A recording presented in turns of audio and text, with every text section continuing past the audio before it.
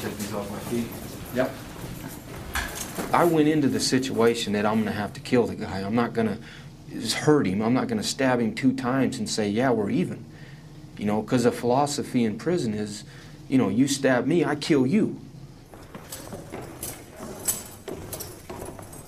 I just stabbed the shit out of him, you know, until he didn't move anymore.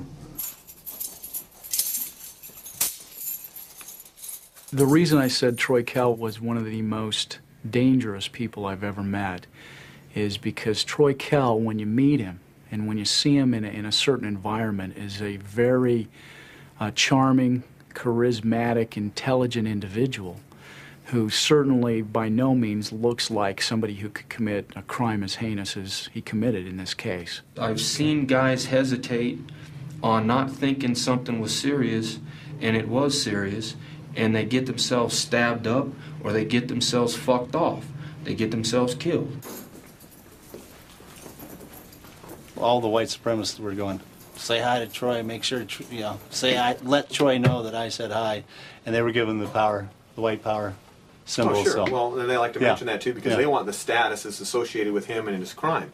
Because they're looking to Troy, you know, he's our inmate god, and we're going to do anything we can to gain status with him because then that protects us within the institution. So they hold his shanks, they hold his brew, any contraband that he has, and he very subtly manipulates everything. And then to the administration, he wants to represent this clean image. Well, I'm not doing anything. You know, I'm not associated with these guys, but he still has his soldiers going out and performing these acts. Well, that's a good cleanup for them. I mean, they have to say that to really justify doing that to me. I mean, keeping me in the hole, restricting my movements, making sure that there's no real freedom for me to have, and maybe I'm not entitled to that. I mean, it's perspective of the individual. You know, some individuals think that, you know, he shouldn't have anything. Give him some bread and water and put him in a cage somewhere. And that's fine too, but don't expect the guy to be a nice guy and smile and to say thank you for the bread and water every time you bring it. You know, it's a double standard. They expect you to suck ass regardless of what they're running their face about. You suck ass long enough, pretty soon you start choking on shit.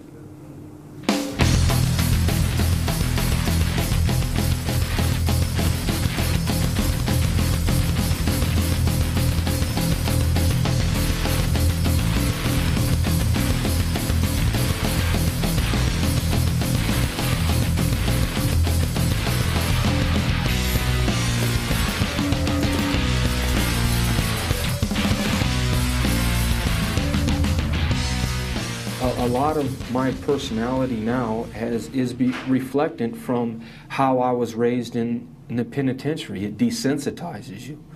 You don't have the human interaction, the contact, understanding or anything. It's structured that everybody's a piece of shit. You shouldn't respect anybody. It's kind of like, you know, just, it doesn't matter.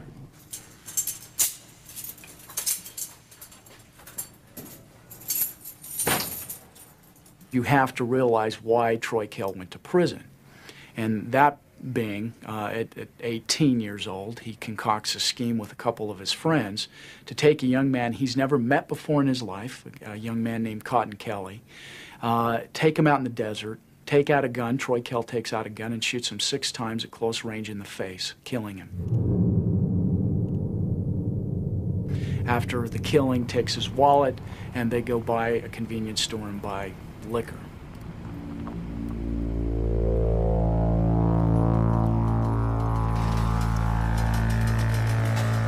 This guy, I felt, was taking advantage of a friend of mine, and she asked for my help.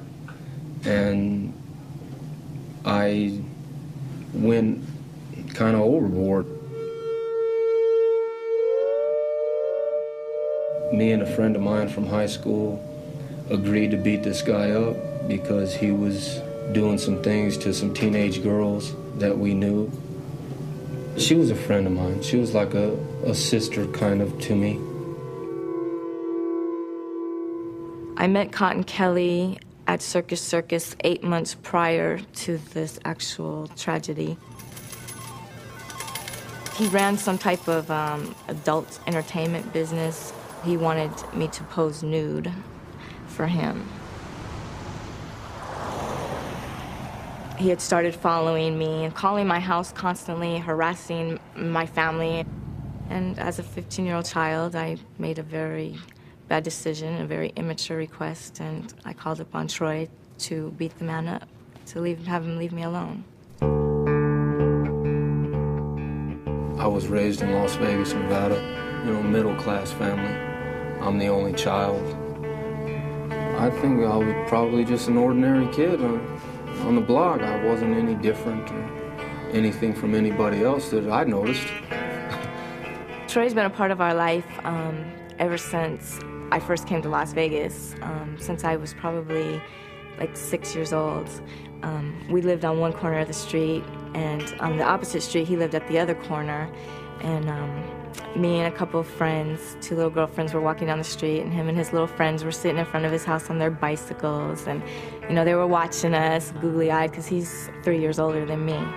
So when we got all the way to the end of the street towards the desert, we turned around and said something real sassy, and they chased us on their bikes, and we ran, and he jumped off his bike and tackled me in the grass, and, it just became like a plaything. And ever since then, he was like, "You're gonna be my girlfriend." And I said, "No, I don't even like boys." Well, Troy used to come over to our house when he was like 7 years old, play with Sandy and Shane in the backyard, or go swimming. He was one of the neighborhood kids. Good kid. My father's into horses and kind of a redneck background, country boy kind of thing, and we had horses and stuff. I was expected to be successful. My family, they're not losers. His father was really, really strict. And I remember one time on his birthday, I think he was turning 13, and I believe I was 10. And I rode my bike all the way to the mall, and I bought him a Nike outfit. And he had to sneak out in his backyard and climb up on the brick wall for me to give him his gift, because he was on restriction. He was always on restriction, and for absolutely nothing. His father must have been very tough on him. Very abusive, I believe, with him.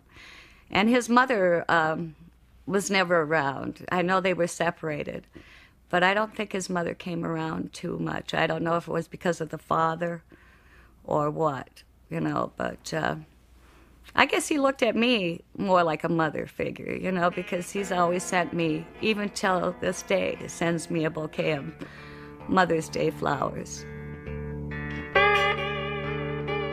My parents got divorced, and I kind of bounced back and forth between them.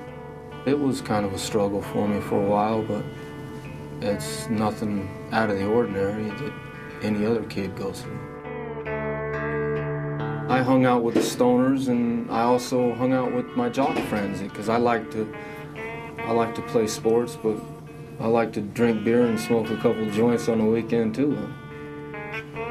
I went to school, but I didn't like school too much. The authoritarian kind of structure of, we're telling you to go here and do this, and I rebelled against that. Dropped out of school. Started getting in trouble after that. The story goes like this. Shaw and 2 of her friends allegedly lure the Canadian man out here to the desert. We're north of the city.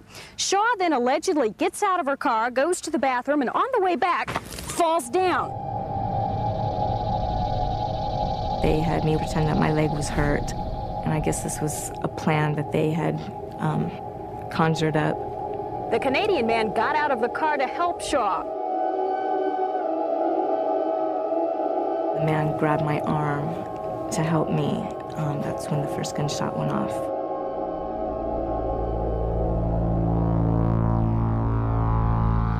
For a reason that I can't really understand, I decided to bring a gun and shoot the man and kill him.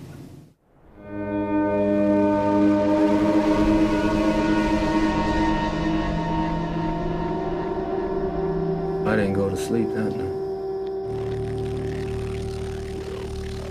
Think about running away? Yes, of course. But why didn't you? I don't know. I didn't have anywhere to run to. You know, I couldn't just keep on running and running.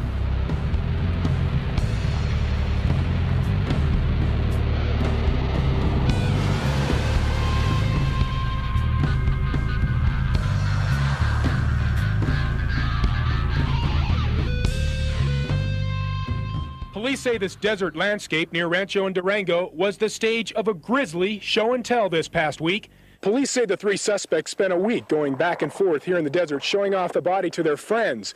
Then one of the small children who had seen the battered corpse got to feeling guilty and told police. Las Vegas Metropolitan Police Department called me at work at midnight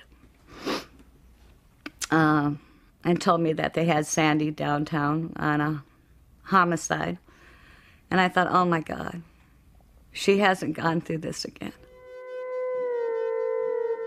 When I was 13 years old, I was spending the night at a friend's house, and her stepfather went into a jealous rage and shot and killed her mother and her mother's two friends, and then killed himself. It changed my life.